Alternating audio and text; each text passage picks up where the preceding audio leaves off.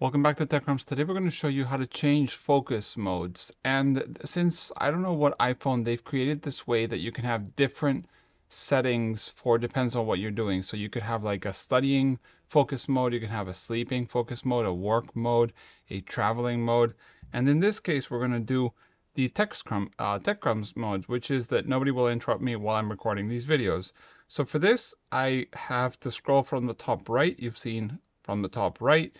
And you can see here focus. So I press and that would just turn on the do not disturb. But if I press and hold, it will open all the different ones.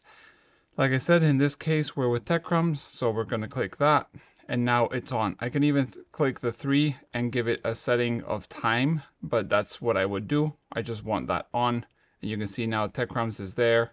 And you can basically see some numbers on the top right there. I don't know if that means that we're on that mode. I think there's some little icon. You can actually assign an icon, and in this case it's these 3 dots with these 3 lines, and that means we are on a focus mode that we just chose. How to turn it off is basically the same way. You just press it and you're off, and you can see now that we're just in the back to what we were. So press and hold and we choose the one we want. We don't want those dots, so choose that one and we're good to go. That's how you change focus modes on the iPhone 15. Thanks for watching. If you have any questions, let us know in the comments below. Bye.